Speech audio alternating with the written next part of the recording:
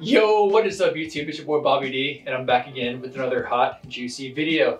And as always, I'm joined by the swollest hair consultant in Texas, Steve Cook. Thanks for being on my channel, Steve. And if you aren't familiar, Steve has his own channel at Defeating Hair Loss.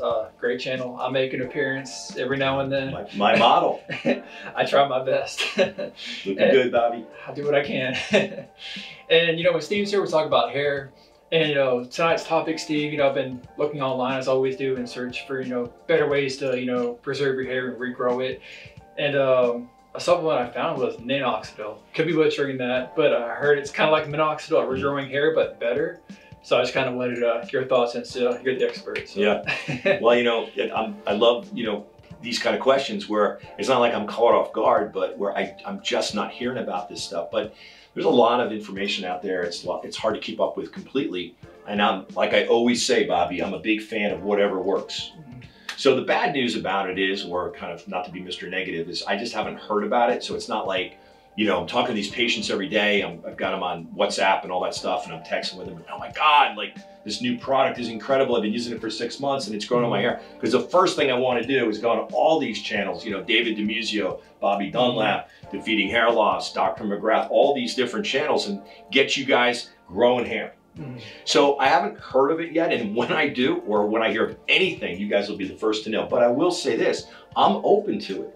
I will, you know, add that there's been, through the years, many different companies that have come up with different ways to change the name of Minoxidil. It's just something that they can legally say their product grows hair. And that is because inside you're going to see, you know, the contents that it has a certain percentage of Minoxidil. I don't know if that's what this company's doing or not.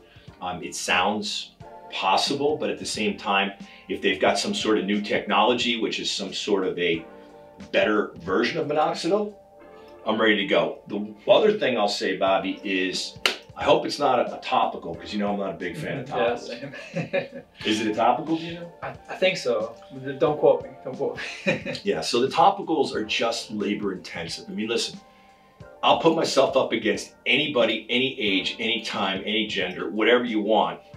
And if it's gonna grow hair, I'm gonna do it. I'll stand on my head, and right now I'm doing those isometrics against the wall, and they're pretty hard, you know. I'll do anything, okay? I'll take a middle seat in an airplane. I'll do anything, Bobby, to grow my hair back, or more hair of what I have now. I'm pretty happy. But, you know, topicals are just really challenging. So I don't wanna poo-poo the product. Actually, I hope some of you out there, you know, can report back to you, Bobby, and talk about their success with it.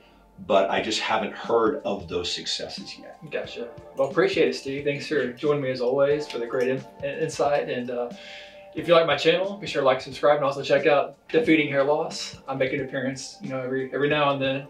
Check Steve's channel out, and we will see you next time.